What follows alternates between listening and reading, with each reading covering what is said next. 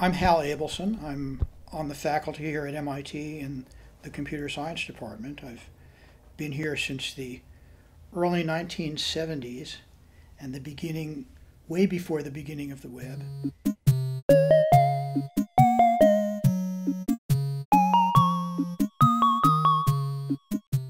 At the very beginning, there was a project at MIT called Project Logo, which was actually the first project that had the idea that computer programming, that the act of computer programming could be educationally valuable for kids. That was a project run by Professor Seymour Papert.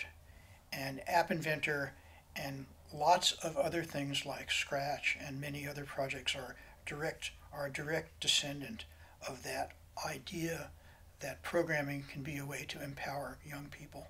So the vision of App Inventor is that anyone should be able to build apps and build apps that are useful to them and useful to their family.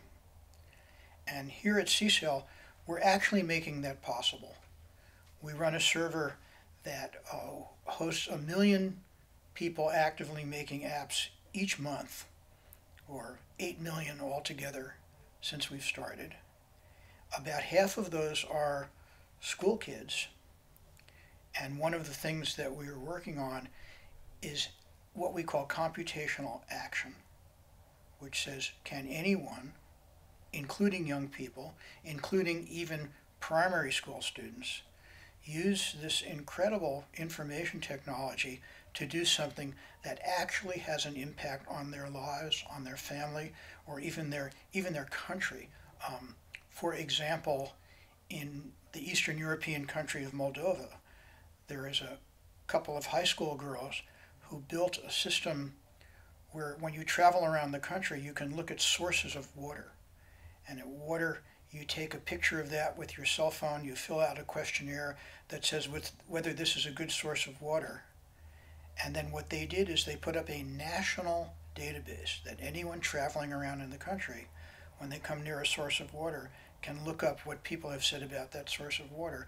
This is an example of how a couple of high school girls have done something that has an impact at a countrywide level.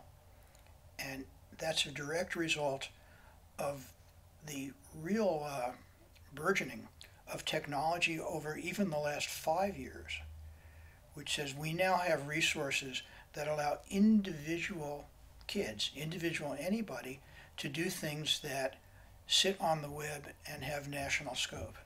So what we've done in App Inventor, of course, our goal is to really make it very easy.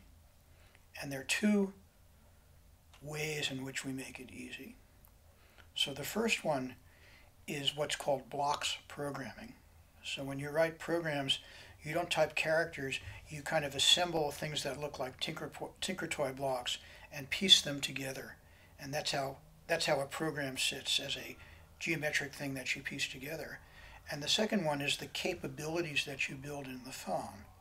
So for example, if in my program I wanted to have a thing that finds what my location is, there's a special block that says, tell me my location. It's as simple as that. It's that you take the very, very powerful capabilities that are in today's mobile computing and you make them very, very simple to address and use.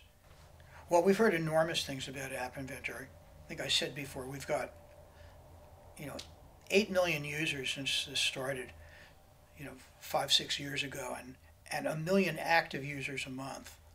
So there's a lot of impact, but again, what's really nice is when kids come and visit and they talk about how, first of all, they're overwhelmed by MIT, they're overwhelmed by CSAIL, right? Those of us who are here sometimes don't appreciate what an impressive place this is. We're kind of used to MIT and CSAIL in the building, but it is remarkably impressive. And then you get to hear about kids' ambitions.